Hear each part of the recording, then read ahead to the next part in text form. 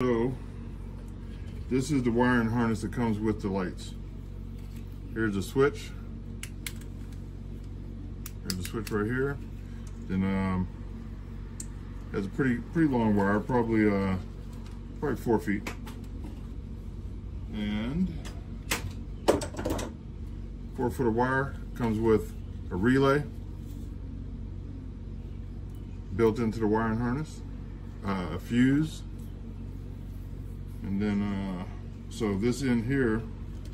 So I cut this in because I knew the wire wouldn't be long enough to reach from the back of the bus 40 feet all the way up to the panel, and from here down I knew it wouldn't fit there. So I cut the end off and I ran new wires all the way down to here, which it's these 2 yellow wires right here. One's black, so that yellow and black is the ground, and the plain yellow is my hot. So this comes with hot and ground right here. So I'm going to cut these 2 and put them onto my fuse box, which the fuse box is running off the solar batteries for right now.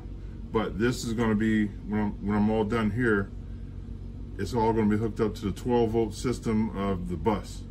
So these lights will work independent from the house lights and the house electric. So also, let me show you something else. So this panel here is the original from the bus.